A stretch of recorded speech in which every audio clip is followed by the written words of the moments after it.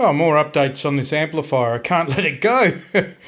Alright, speaking to somebody on the forums, and a little bit of information was given that we can install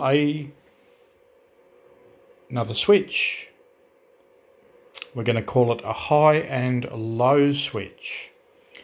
What we've done is we've lifted this resistor, this 5-watt resistor, removed it from the board, put a wire into the board where the leg went, put a wire to the other connection, run it down to a switch, and let's have a look. So if we put it on here, that should be normal TX. So we're going to look at the RevX meter. It's on 200 watt mode. So let's have a look.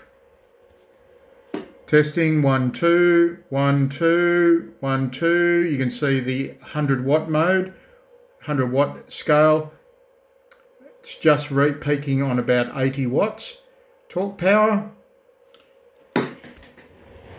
Alright, we're going to flick the switch over. Alright, we're going to go over here. Testing 1 2.